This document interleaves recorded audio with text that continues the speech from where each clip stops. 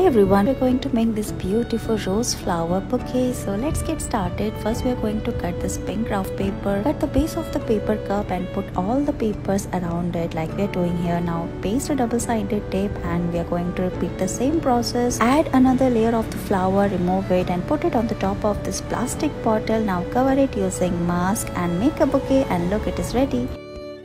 We are going to make this beautiful greeting card. First we are going to cut this flower and then we are going to cut multiple petals of the flower and paste all of them one over another using double-sided tape. Cut a heart-shaped graph paper, write Happy Teacher's Day and paste all of them on it, and it's ready.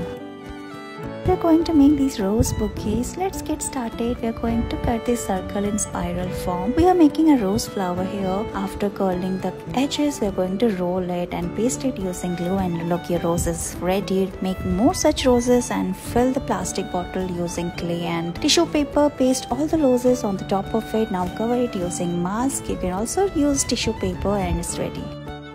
We are going to make these blooming flowers inside heart shape. Let's get started. We are making flowers by folding this red graph paper. Make a triangular shape and cut the petals like this. Now draw lines inside it. Now cut a piece, fold it, and look, your flower is ready. Now fold it. Look how we are pasting it on the dots. Look at the black dots and paste it inside the heart shape using double-sided tape, and it's ready. Thank you so much for watching this video.